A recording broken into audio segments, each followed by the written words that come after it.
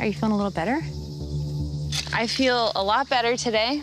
So yesterday, I was feeling pretty sick, had to stop quite a bit, threw up about 4 times. Luckily, I feel like I'm getting over that. Let's get some full bellies and hydrate today. Maybe we can get some good fish, set up a couple lines, and try to get some more protein for us to eat. I haven't worked with a hook and line on a challenge yet, so I'm looking to learn more from them. And help out my team with fish. We've got some strong women out here. Correct. Today I'm really excited. I am going to go fishing with the girls. Jen needs this food so bad right now, so we're gonna get her fed, and then Trish is a fisher lady too. And This is a perfect moment where I can actually teach Jen how to fish. So that way, when it comes to taking turns fishing, we could all do it and contribute, which is what it takes to be a team. What? A leech on me. Well, let's use it for bait. Oh my gosh. Many leeches in the Amazon have multiple rows of teeth and can suck 10 times their weight in blood. With leeches, ripping it off can leave my skin with an infection with their teeth in there still, depending on how long it's been on me. So we gotta pull it off properly. Oh my God! Ah! It's like pulling my skin! Sorry. Oh my God. Oh my, it's already latched onto my thumb. Yeah. Okay, I'm gonna go try to get a fish. All right. Game on. All right, Amber, what you doing? kind of tease the water. That's when the fish are the most active. Come on, Amber, get breakfast. Oh yeah, I got one. Nice. Oh, nice, hell yeah. All right, yeah, girl. First fish of the day. That's a good size one. Yeah, it is. Ooh! All right, Jen, get out here. We're really hoping for her to get her first fish because she'll never forget it. Okay. So remember, they like to play with you. As soon as they pull your line, give it a second because they trick you and then they get off the damn hook. Sounds just like dating. Feel anything yet? Yep. I feel like I already have one. Oh, dude, you do have one. Hell yeah. No way, dude. Woo! Oh, he's live. Woo! I'm still learning with fishing, but I know that I'm getting into a groove, and it's really fun to head out there with Amber and Trish and contribute to our meals for the day. Wait for it to get it. Great job. That was awesome. It feels awesome to have a team like this that are strong, innovative, and everybody has a lot of heart and determination. So I think this team is kicking some ass. This is a huge moment and a huge win for our team out here. Now we just have to be proactive and keep a routine up so we can get these girls to day 40 and me to day 60. Oh, it's so good. Yum. We just boiled it up. Have our little fish stew. Oh, it's so good. My belly is happy. Fantastic. Oh! What? Oh, bit my crotch. Oh.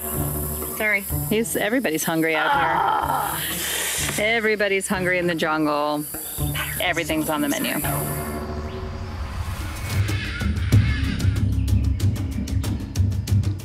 So I'm looking for Y sticks to add to my bed. I need a raised bed. I don't believe I got any sleep last night. It rained all night. We were wet all night. So Jen and I have decided to build elevated platform beds so we can hopefully stay warm, dry, and not be stuck in the mud. I'm trying to use bamboo as my braces. Solid sleep, even if it's an hour out in these conditions, is huge.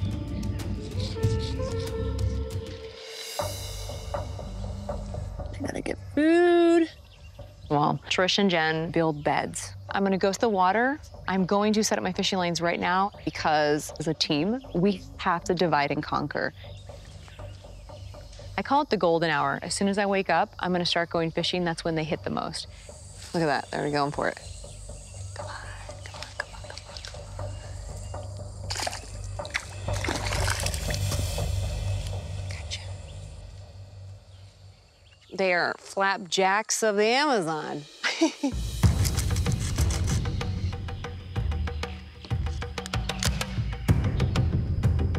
So I'll do 2 of these holes that are like body width wide.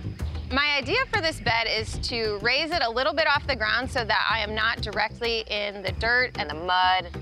I don't want the rain to take me out of this challenge like it did my last. I'm gonna have a couple posts and wrap it and weave it with vine. Looks like I got bait still, so I'm gonna do it again and hopefully I catch another one. Conquer and divide is the way to survive. If one person is fishing, the other person has to be working on the shelter, getting water, and another person getting firewood. Oh, he's thinking about it.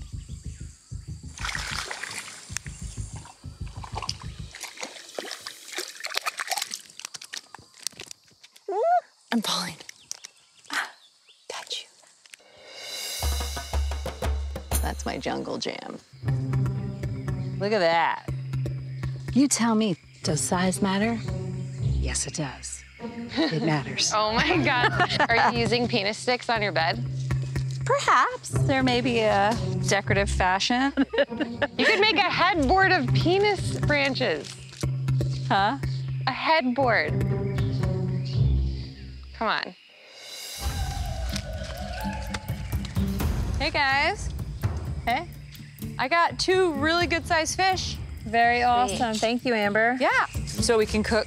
If you guys want to put it on the fire. Fire's not ready. Okay. Sorry, we were just cleaning and working on our beds. Well, I'll start the fire. Let me go and put him up away from everybody.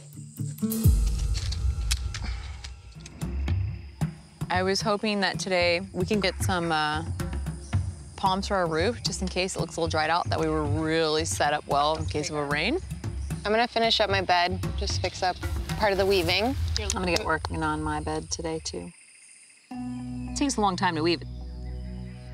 I want everybody to have their bed, and that way they can have their space. But we want to finish making these beds as soon as possible because the most important thing is your shelter, especially the rainforest.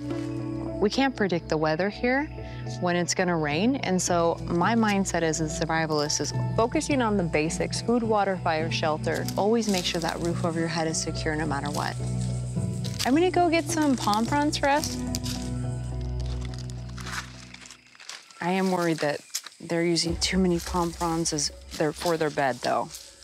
Because, I mean, like, half of our palm fronds have been put down for their beds, and I'm like, we need those for the roof. I have to be supportive of my partners, but we really have to keep layering those palm fronds to make sure that we're protected from the rain. Those are great palms.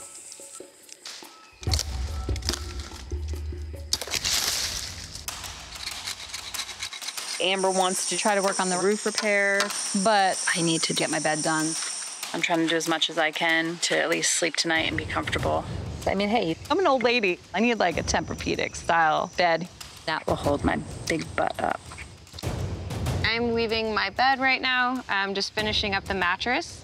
It's definitely a tedious project, but I think it looks really cool. It's really durable, and I think this bed could hold me all 40 days.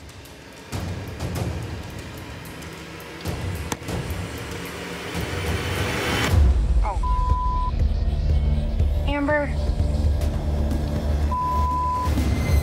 Amber. You okay? I cut my finger. I'm in my shelter working on the woven part of my new bed and just cutting cordage, a simple task. And I slip and I cut my finger. Can we get a medic really quick? We got some blood up in here. I think I cut off the whole side of my finger. And keep it pressure on it.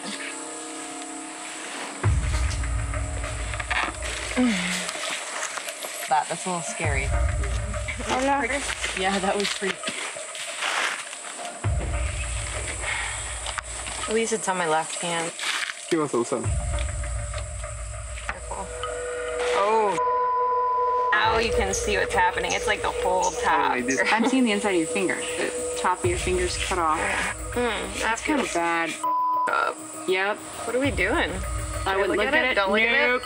She needs to lay down. She'll get lightheaded. She'll get lightheaded. There you go. You're okay. You got this. You got this. Oh. Yep. You're okay. Out of all the injuries I've seen, I haven't seen that. You cannot get that dirty. Like, girl. The rest of my hand is going a little numb. Is it? And it's not pain, but I'm just letting you know. Luckily, I don't need stitches, but it's crucial that I don't get it infected. So I'm glad to have it bandaged up now and keep it safe for a day or two while it starts healing. It's such a tough hit. I feel you. I'm just fine. The finger, you're doing good. That cut she has, she's actually lucky that's all she got because she could have really gotten hurt. So I know that she won't make that mistake again. The pain is okay. Like, the pain is fine. I think you're numb is what it is. It took out a chunk of yours. Yeah. It's just the tip. Well, sometimes just the tip is all you need.